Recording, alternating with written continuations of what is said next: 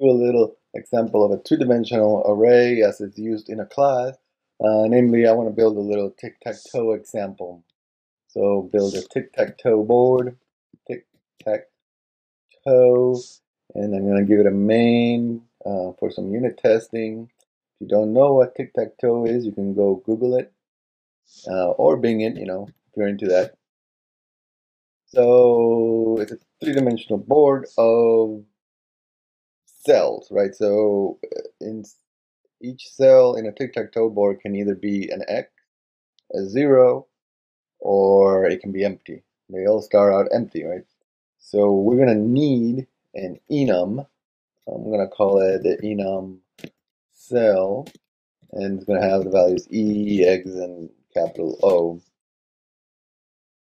Let's make this private, I think, or public actually. And by the way, that's an O. That's an O, not a 0. You notice these look very different. Notice that beginners have trouble. Will sometimes get confused with zeros and O's, but notice, there's a good reason we use a font where the 0 has a slash through it and not the O. And we like the slash because it keeps us from making mistakes. So there you go. It's a public enum cell. Now I need my private uh, two-dimensional board. We'll call it a board. And so that's going to hold the state of the game. Now you see I just declared it. I have not initialized it. I do that in the constructor like so. So I'm going to say cell, oh no, I'm sorry, board is a new cell. And it's always 3 by 3, so it's okay to put a 3 here. There. So now this is going to create the space for all those cells, but they're just going to be set to null. Right? Remember, when you create an array of objects, they get set to null. So let's initialize. So we need to initialize them all to E, or empty. So what we're going to need is two for loops, right? So we're going to need to iterate over array with, let's say, I, and another for loop to iterate over the array, and again, board. Well, I dot length. Not I dot length. Board I dot length. Right? Just in case, right? We could have put 3 here and 3 here, uh, and that would be fine because I know I just created a board of 3 by 3. But you never know. Somebody might in the future decide that this is going to be tic-tac-toe with 4 by 4s, 4 by 4 tic-tac-toe. So just to be safe, we'll do that.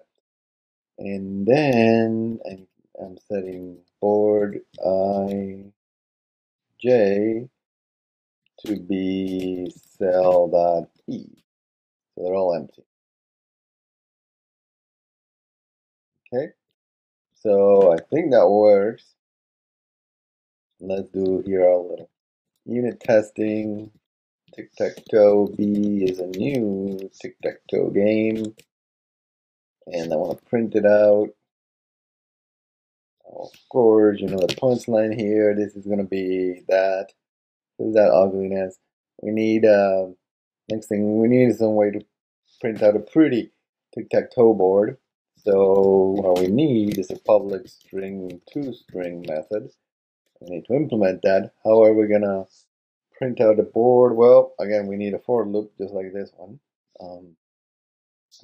Yeah, to make it more interesting, I'm going to use a for each in this case. So I'm going to iterate over each row of the board. So the type is going to be cell array row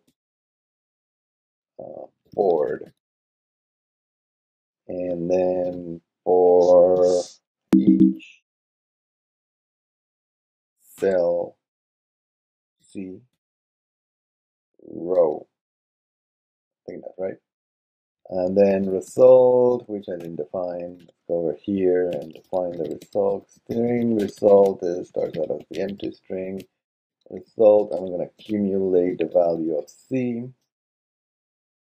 And then I'm going to return the result. So I think that works. Well, I don't know. We'll see. So if I run that, now E, there we go. So we got all the E's. Now this is supposed to be 3 by 3, so we forgot to add a new line character there at the end of each row. We need to add a little /n as a new line character. Run that again. There we go. 3 by 3 E E E E E. So there you go. We can create a board. We can make it pretty. And now the only next thing we probably need to do is to provide a method to change a particular cell. So we'll call it public void set cell, and we have integer row, integer column, and cell value. And all this needs to do is board row column value. Oops, row column gets value.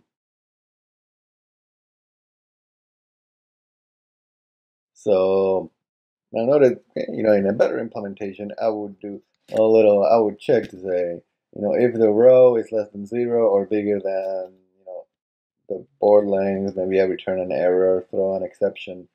We're not going to do that right now, so let's just test that. I'm going to set the cell. You always want to start out in the middle, right? So that's going to be 0, 1, that's going to be 1, 1, and cell, and I'm going to be access. Okay, and after that, then we can print out the new board like that. I'm going to run that. So that's the first board there, and then next time there's an X there, E. So you notice it doesn't look the prettiest because it's got all those E's there. We could change those to spaces. You can see that's probably not too hard. We can just say if, right here, we can say, if C is equals to cell dot E, then the result is not going to be that, but it's going to be the else part there. Result is going to be space. So of course, then the problem is then when I print it out, it's just going to look like a lot of spaces. So, and that's going to look kind of odd there because I really need the lines in between. But maybe something better for a space might be the little underscore character. So a little bit better. So I got that board there. Is nothing, X in the middle.